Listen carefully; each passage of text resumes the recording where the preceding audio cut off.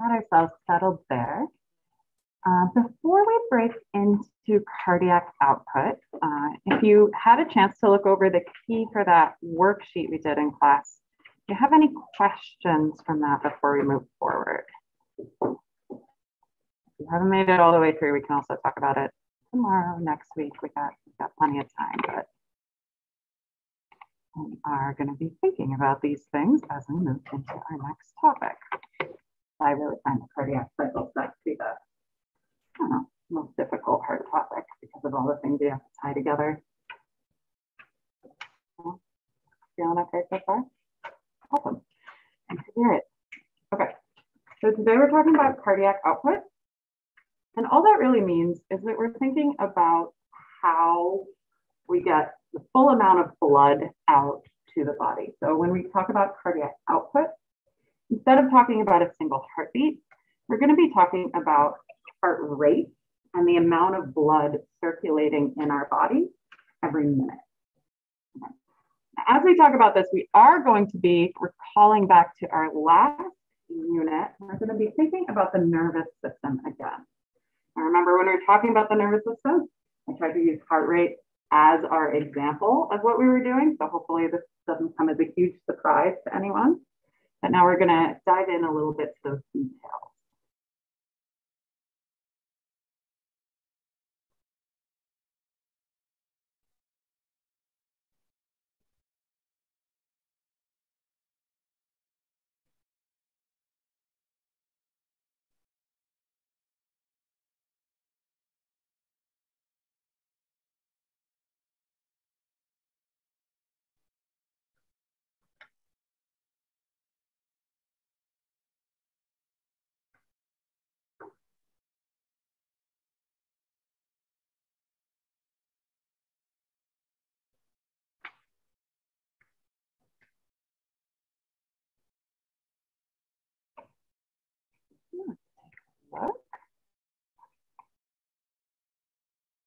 Okay, great. Yeah, so we're thinking about parasympathetic and sympathetic nervous activity when we are thinking about controlling the heart rate. Somatic was muscle, but just our skeletal muscle.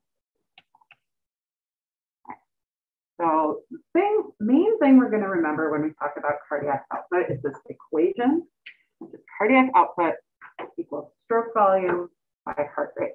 So I do want you to remember that because we're going to think about cardiac output more in ANP2 as we think about the rest of the cardiovascular system. It's helpful to just learn it now. But if you forget, right, you can kind of work backwards to find this equation, right? Because all we're really saying here, cardiac output is going to be the amount of the blood going out to your body per minute. When we think about how you would calculate that, it's just how much blood is your heart pumping every heartbeat times the number of heartbeats, right?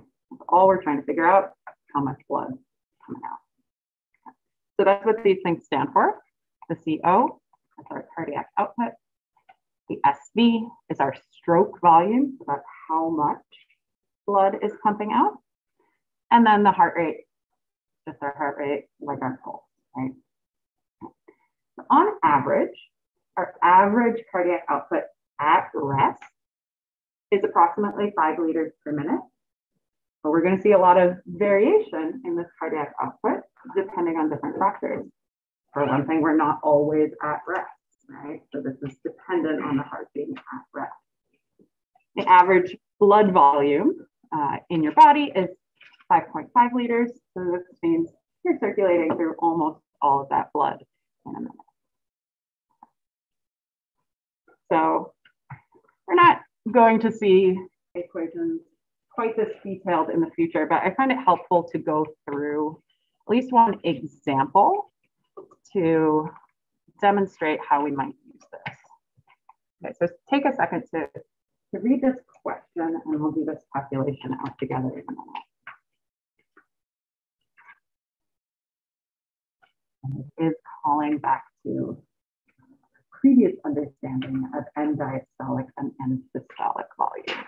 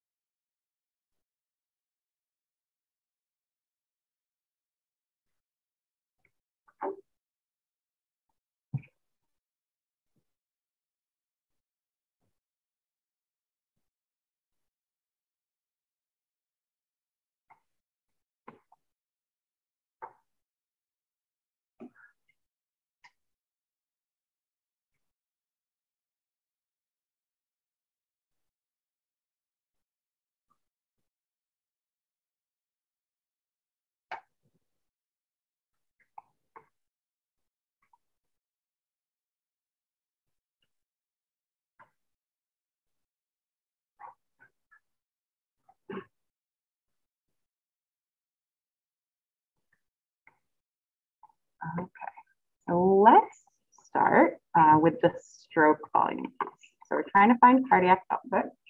And what we have in this question is information that's going to tell us the heart rate as well as the stroke volume. So you can see that they haven't told us stroke volume directly, but we can use two of these pieces of information to find the stroke volume. So which two things are we going to be looking at to find the stroke volume? Yeah, so how are we going to set that up in our equation? We're going to add them, subtract them, divide them. Yeah, exactly. So we're going to do EDV minus ESV, right? So looking at those numbers, we might even be able to guess that, right? Because that's the only thing that really gives us a number that makes sense, right? So 160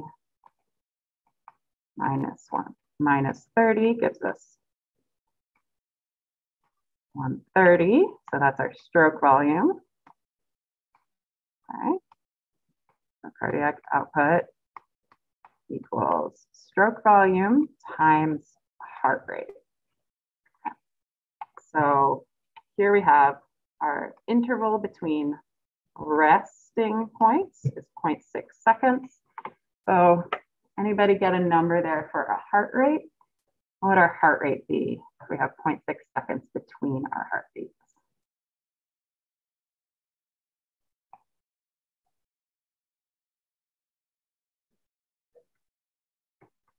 Ish, like 100-ish, yeah. I think you're calculating in the time it takes for the heart to beat, right? But yeah, so it's going to be approximately 100, a little lower because of the amount of time it takes the heart to beat. So we get 13,000 milliliters, which is 13 liters. So that's how we would tie all these different things together that we might measure.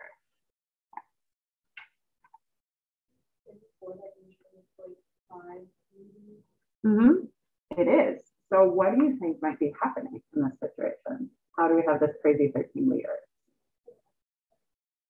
Yeah, right. Exercising or somehow in this heightened state, right?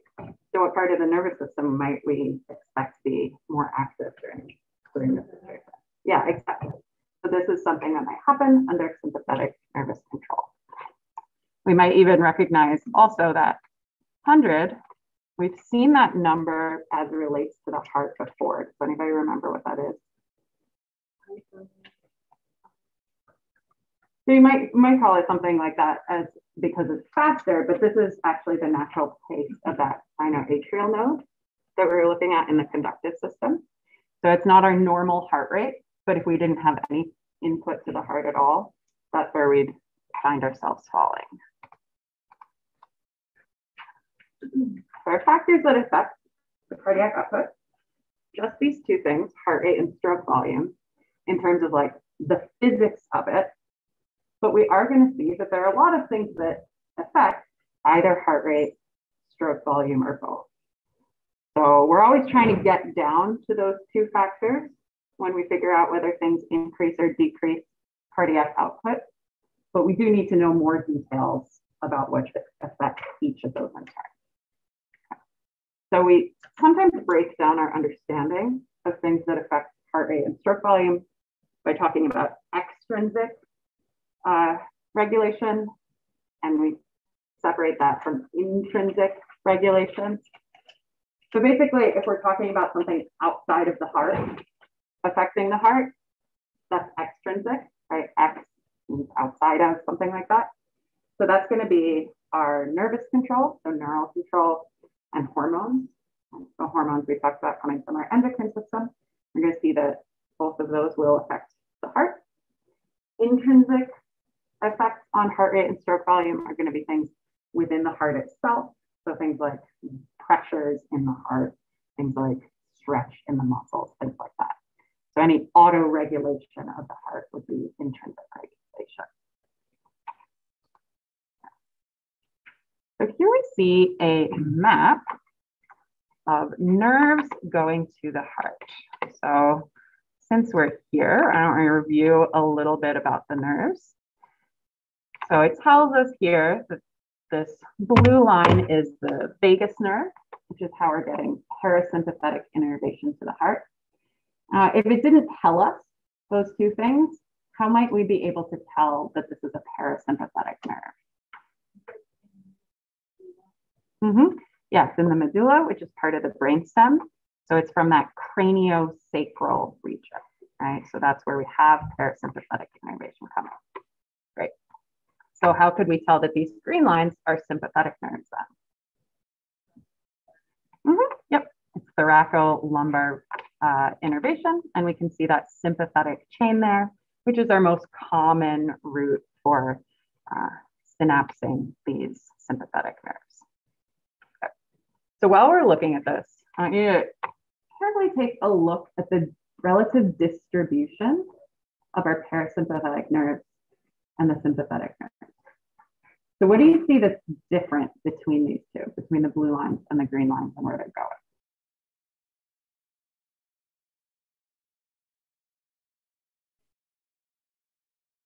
Maybe let's focus on what part of the heart might we be focusing on here when we're trying to spot the difference.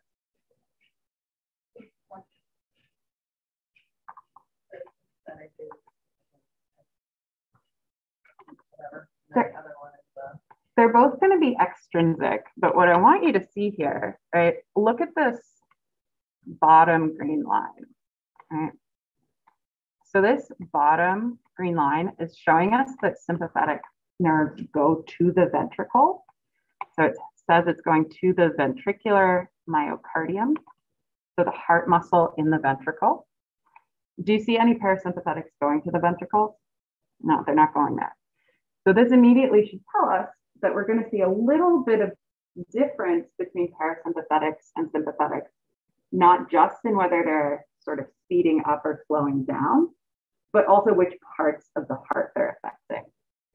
So when we're thinking about the atria, we can see that we have both parasympathetic and sympathetic innervation to those nodes, the SA node and the AV node. So we'll expect that that pace of the heart, so the heart rate, is going to be set by both of these kind of in combination. But when we're looking at the ventricles, we see we only have sympathetics.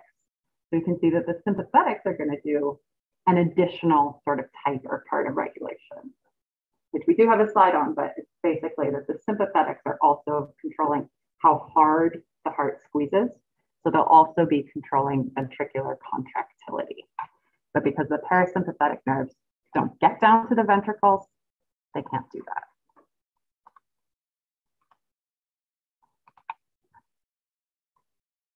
So when we're thinking about the heart rate, that SA node, that's our fastest node, right? That's our fastest part of this conductive system. So we're going to expect the SA node under normal conditions to be the one setting our heart rate, setting that pace. An intrinsic firing rate, because it has those pacemaker cells, right, that depolarize and kind of on cue in this sort of wave pattern, right? Intrinsic firing rate is 100 beats per minute, which now is faster than it should be if you take your pulse right now, right? Who knows? Your mileage may vary, right? But probably you're not sitting here having your heart fire at 100 beats per minute. So, so that means that right now you are hopefully, depending on how stressed out you are today, hopefully you are at rest right now. So at rest, our parasympathetic nervous system dominates. So you're sitting, my heart rate is probably a little higher than yours because I'm standing, walking around. So you should be somewhere a bit lower than 100, right? So this means that our parasympathetic system is pulling the intrinsic firing rate of that SA node down right now. And another quick just review thing while we're looking at this slide. So this slide says that the firing rate of the SA node is under the control of ANS and hormones. Anybody want to tell me what ANS means here?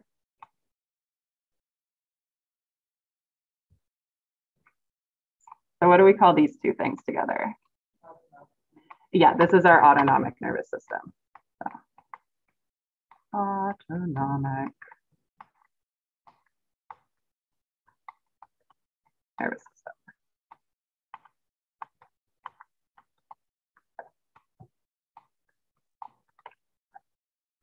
So at rest, under normal conditions, your heart rate is lower than the intrinsic firing rate because your parasympathetic nervous system is in control.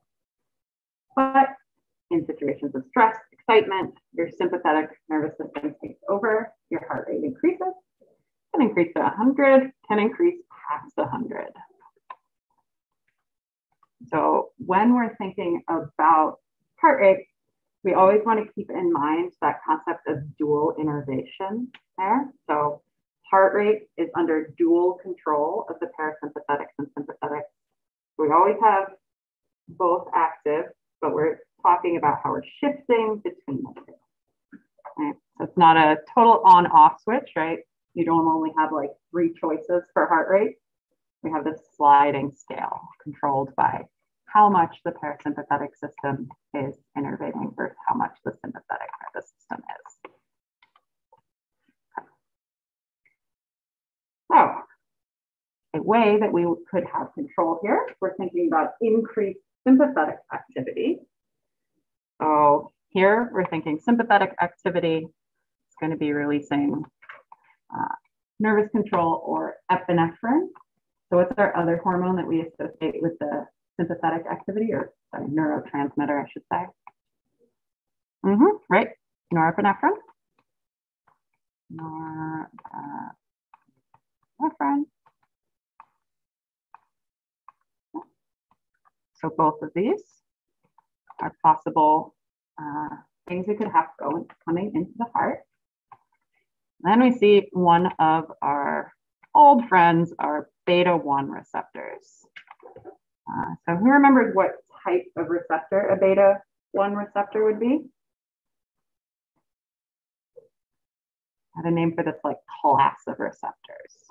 Beta-1, 2, and 3. And alpha-1 and 2. Yeah, exactly. So this is an adrenergic receptor. That's an A. Adrenergic. Okay. Beta receptors specifically mean that we're going to be activating the cyclic AMP creation, which isn't here on that map. But what it would ultimately do is increase the open state of our sodium and calcium channels. And sodium and calcium depolarize the heart. So we're going to be increasing the rate of depolarization. So we're going to have this sort of combination between the pacemaker cells, right? They have their natural rate of depolarization, but by opening more sodium and calcium channels, we make it go faster because we've made it easier to depolarize. And this is how we have the effect of increasing our heart rate.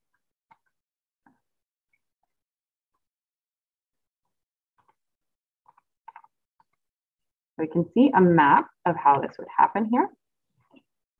Right, so now we're looking at our phospholipid bilayer, right, that membrane. Here we see one of our embedded proteins, right? This is an integral protein. It's a transmembrane protein. We were studying for finals while we talk. It is also an adrenergic receptor, the beta-1 receptor that has roughly equivalent affinity for norepinephrine and epinephrine. It's got this G protein associated with it. That G protein activates another membrane protein that is an enzyme that jumpstarts the cyclic AMP system. The second messenger system gets activated. And ultimately, that's what has the effects on our channels in the membrane, letting more sodium and calcium in, which depolarizes our cell. Right. So this would all be happening at the SA node as we send those sympathetic nerve action potentials to the heart. In the opposite direction. We're at rest. We have parasympathetic control. We're going to have parasympathetic action potentials coming into that SA node. They're specifically going to be coming in on the vagus nerve, which is one of our cranial nerves. And now, instead of reaching an adrenergic receptor, they're coming into a muscarinic cholinergic receptor. So what neurotransmitter does that mean we're talking about here? What's at the end of our parasympathetics? Yeah, exactly. We have our acetylcholine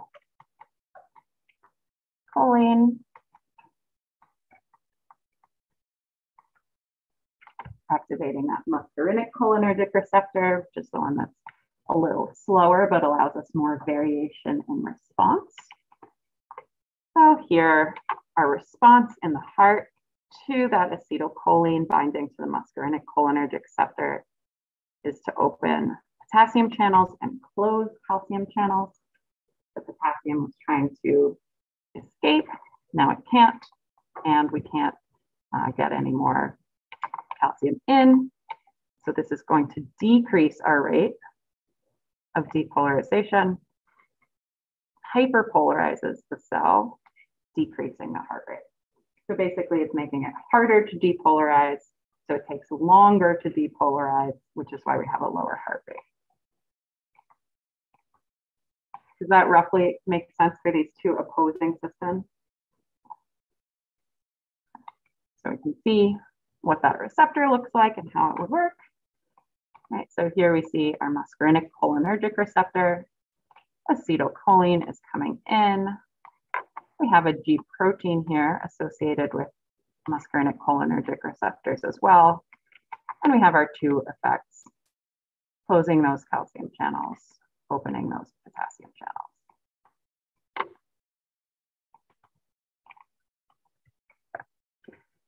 So if we were to map then our membrane potentials over time, we're going to trace first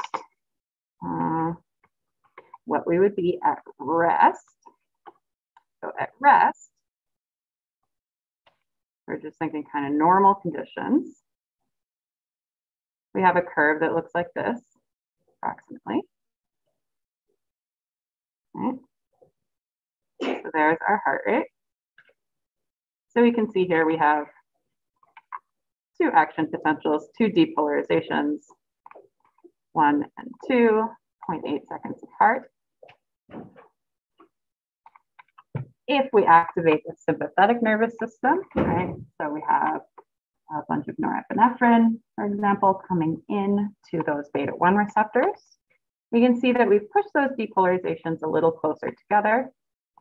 So now we have 1, 2, 3 of them that fit on this chart.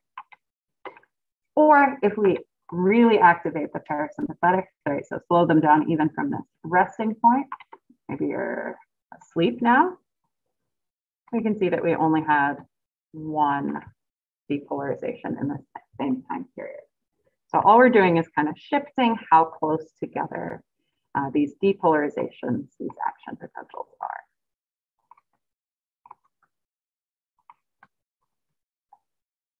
We also have hormonal control of the heart rate, which works pretty similarly. So hormonal control of the heart rate is mostly epinephrine. So someone remind me where epinephrine is coming from? What gland? Yeah, exactly. Epinephrine is coming from your adrenal gland.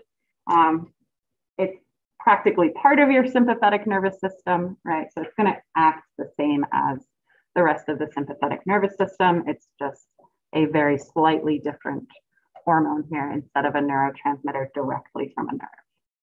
So epinephrine acts the same on those beta-1 receptors because the beta-1 receptors accept both. They have affinity for both norepinephrine and epinephrine.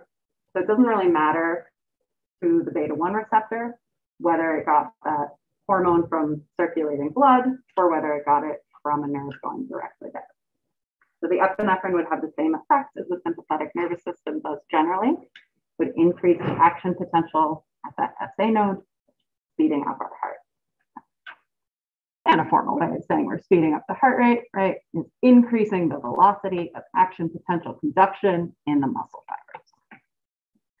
Now, other hormones we talked about do have effects on the heart as well. They're a little more poorly understood exactly how they function kind of on a day-to-day level.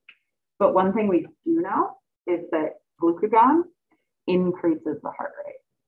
Most of our other hormones that we talked about have more effects kind of on contractility, but at least glucagon can affect heart rate.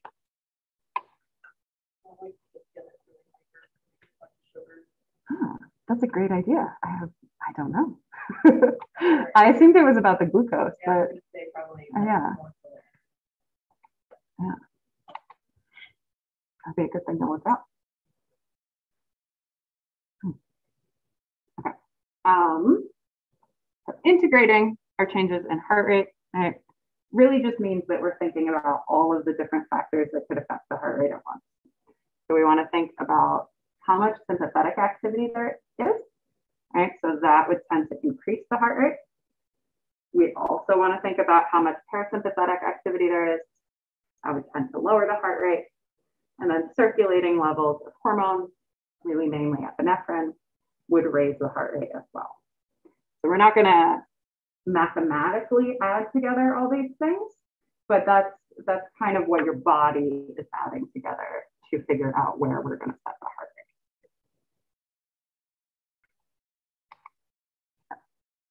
Now remember this equation, right? Cardiac output, stroke volume by heart rate. So what we've been talking about just now, right, is the heart rate part. So next we're going to think about the stroke volume part.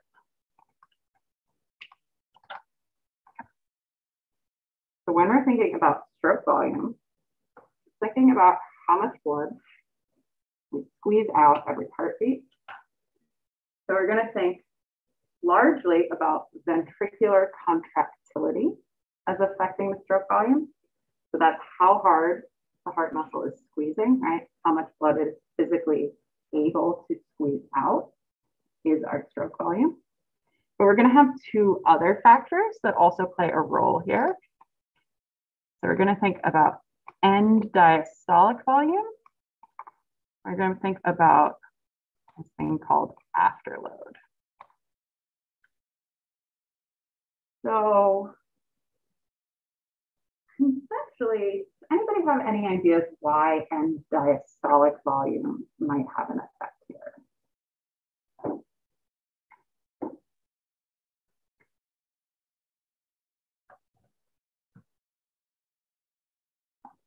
I'll tell you eventually. So end diastolic volume, right, is how much blood is getting to the heart. So if you imagine a heart that has more and more blood coming to it, but you still just keep squeezing out the same amount as when you had less blood, you're going to get a heart that's kind of over full, right? So that's why we have to conceptually have a response to the end diastolic volume. And we'll see that this also actually has an effect on the physical state of like the sarcomeres in the muscle. But from a conceptual level, if we didn't have an effect here, we'd have changes to the physical shape of the heart because of the volume it would have to contain. So that would be a problem there. We haven't talked about this concept of afterload before, but basically afterload is going to be the pressure that the heart is pushing against. So what artery do you think we might be kind of want to in our minds word associate with afterload? What artery might we be thinking about here? What are we pushing against when we're thinking about the heart? Yeah, so it's pressure in the rest of the system. So when we're thinking about the heartbeat pushing out, we know that left ventricle, in order to eject blood, has to have greater pressure than the pressure in the aorta. So that's why afterload, this pressure in the cardiovascular system, makes a difference to the stroke volume. Because if we have high blood pressure, right, out in the cardiovascular system, that means there's high pressure in the aorta, meaning we have to have higher pressure in the ventricle to open up that aortic valve, that semilunar valve, So this affects the stroke volume because if we're not opening that valve, we're not getting blood out of the heart. And that's going to affect how much blood gets out of the heart in one heartbeat.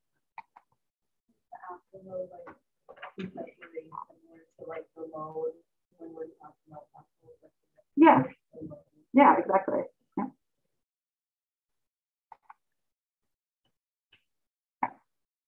So, contractility, the most obvious one, is just that a more forceful contraction, so a muscle squeezing harder, is going to expel more blood.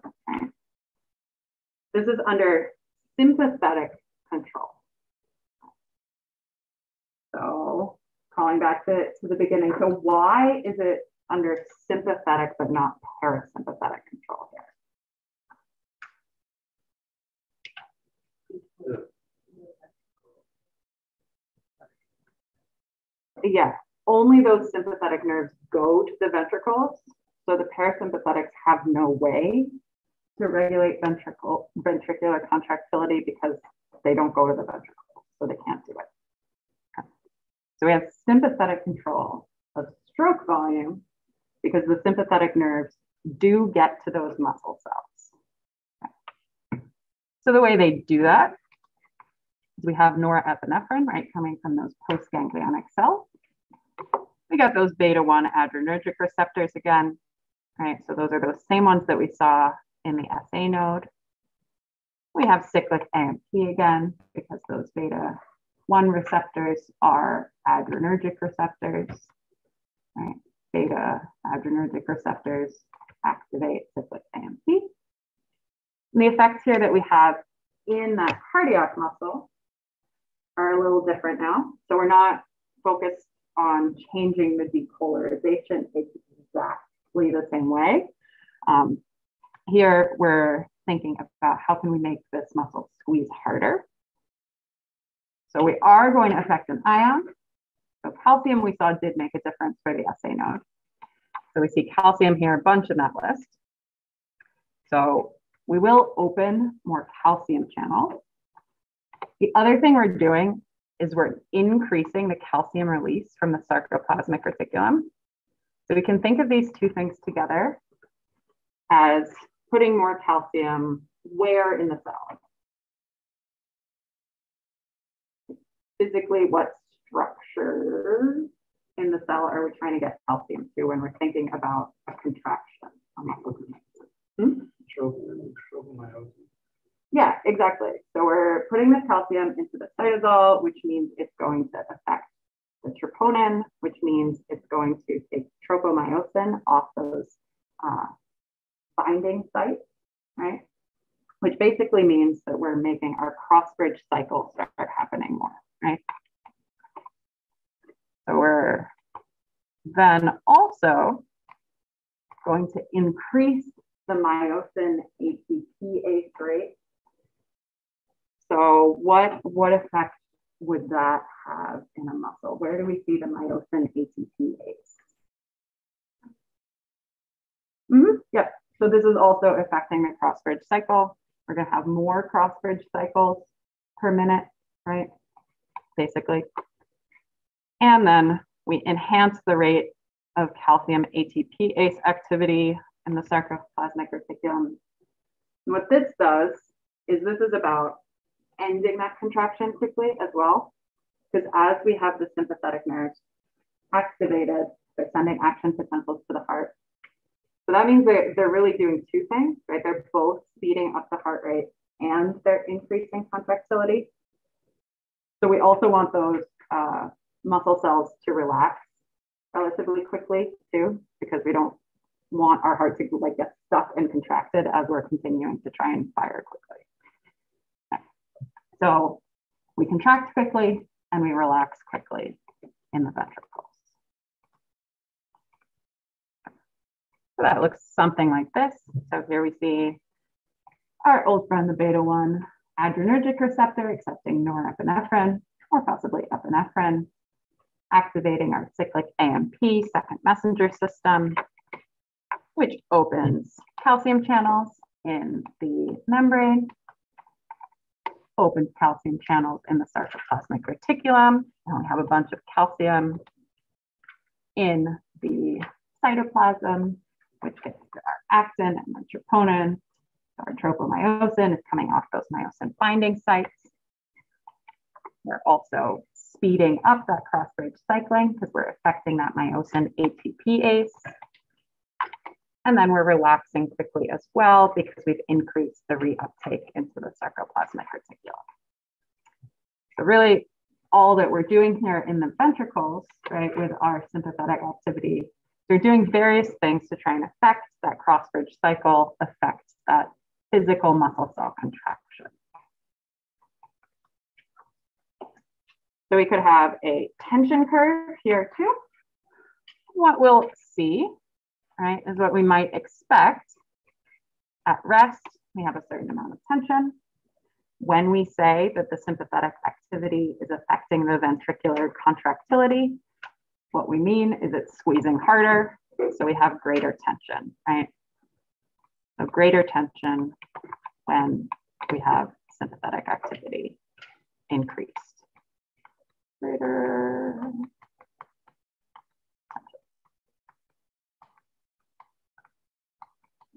Also note, right? So you might also note where these two curves end.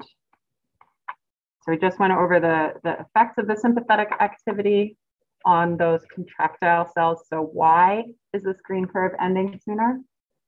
Which of those effects of the sympathetic nerves makes this relax quicker?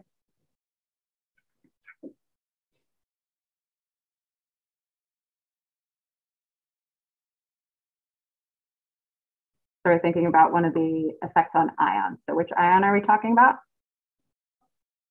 Calcium, okay. So to relax quickly, what are we going to do with calcium? Do we want it in the cytoplasm or not in the cytoplasm? Exactly. So this is about that reuptake piece. So this is that final bullet point, increasing that reuptake into the sarcoplasmic reticulum. So parasympathetic innervation to those contractile cells doesn't really have an effect because we don't really have any significant innervation to the ventricles from the parasympathetic parts of the nervous system. So that's simple. We're thinking about effects on stroke volume. We are not thinking about the parasympathetic nervous system. We might be thinking about hormones. So hormones are going to have pretty similar effects to the effects of the sympathetic nervous system here on the contractility, largely because those beta-1 adrenergic receptors don't care if they're getting epinephrine or norepinephrine.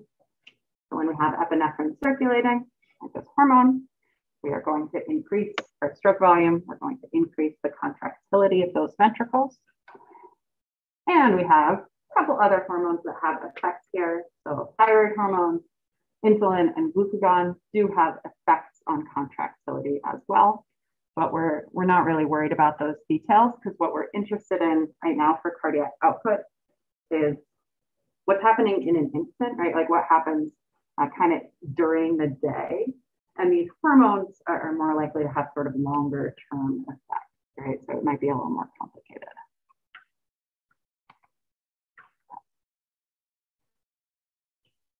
So now we're going to talk about the effects of end diastolic volume.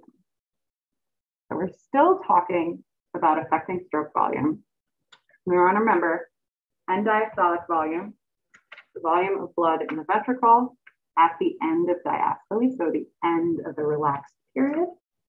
Right? So this is the maximum amount of blood that's coming into the heart. So that's what our end diastolic volume is. Sometimes we also call end diastolic volume preload. And we're calling it end diastolic volume here because we've already talked about it, already talked about how to measure it. But if you hear that term preload, it's really talking about the same thing, just thinking about it as a pressure rather than thinking about it as a measurement of volume. But it's the same kind of concept.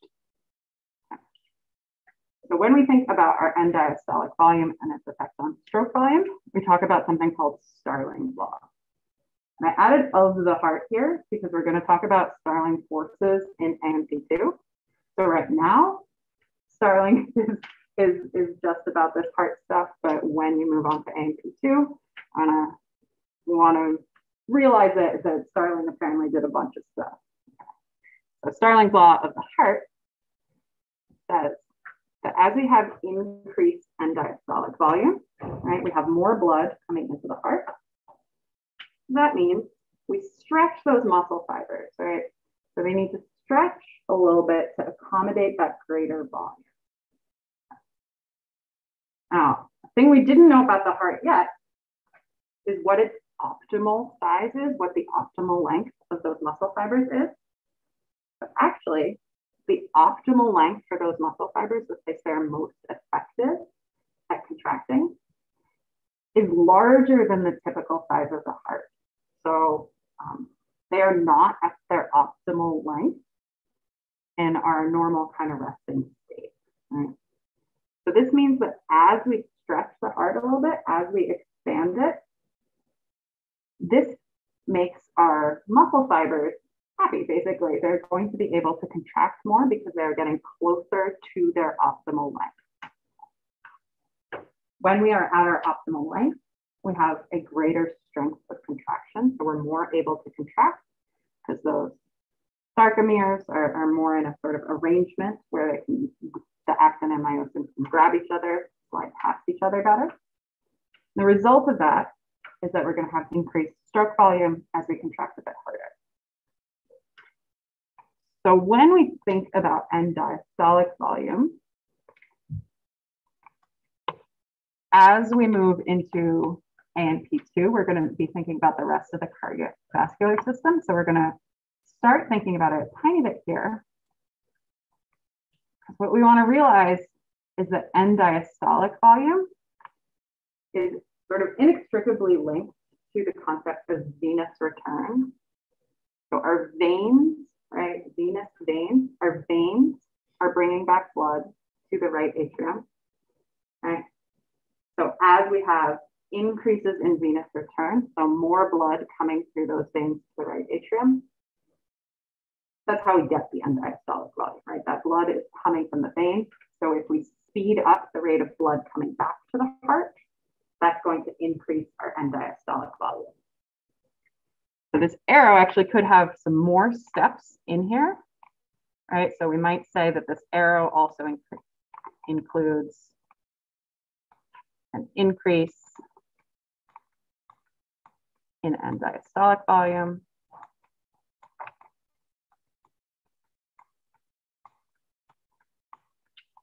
Okay.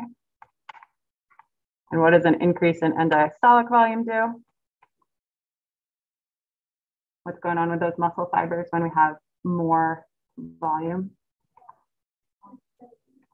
Yep. Stretch the muscle closer to optimal length.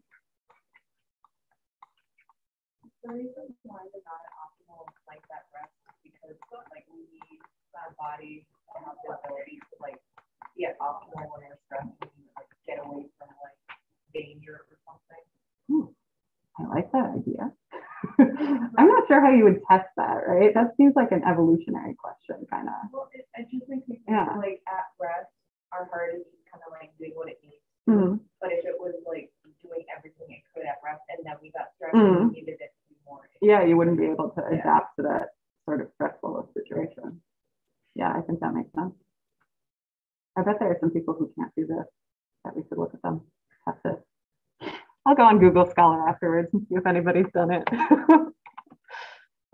Stretch to optimal length. Okay. Which means that we increase contractility. Okay. Which I guess is that last point, right? So increased contractility is where that arrow went to, which increases the stroke volume.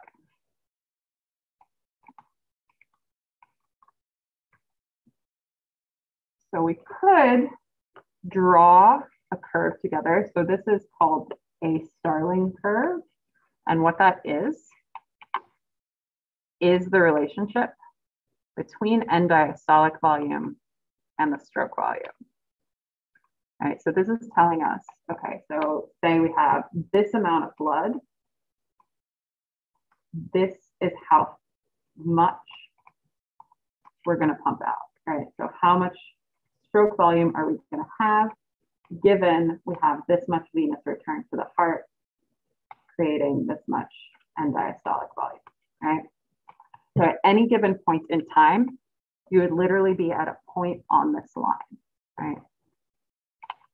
So this isn't, the x-axis isn't time. You don't go through all of this. Often our x-axis is time. We think about things rising and lowering, but this is so that we can find the stroke volume. So we could kind of look it up using a curve like this.